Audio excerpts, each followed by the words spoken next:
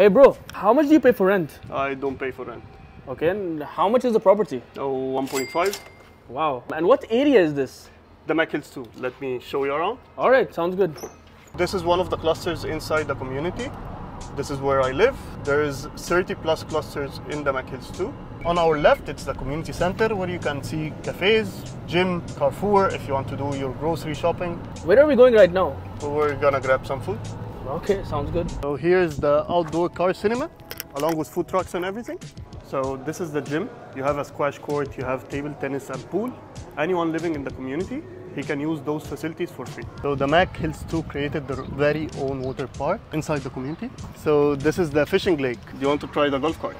But can we actually do that though? It's Damac Hills 2, man. Yes, we can. Okay, let's do it. Last but not least, your very own floating cinema and artificial waves. Hussein, look, this lady gave me a coupon for a free snow cone. Give me that.